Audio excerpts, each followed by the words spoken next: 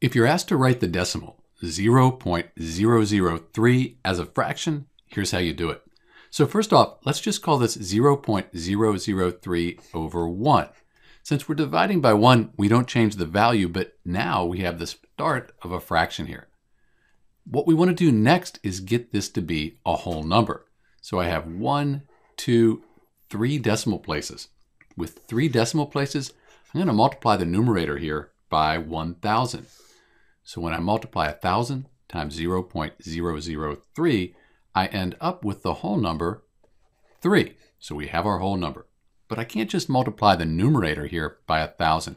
I also have to multiply the denominator by 1,000. That's because when you divide 1,000 by 1,000, you get 1. So we're just multiplying by 1. We don't change the value, just the way it's represented.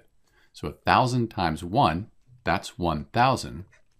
And the decimal 0.003 equals the fraction 3 over 1,000. And you can't reduce this any further. Note that 3 over 1,000, it's the same value as 0.003. If you divide 3 by 1,000, you get 0.003. It's just this is expressed as a fraction. This is Dr. B.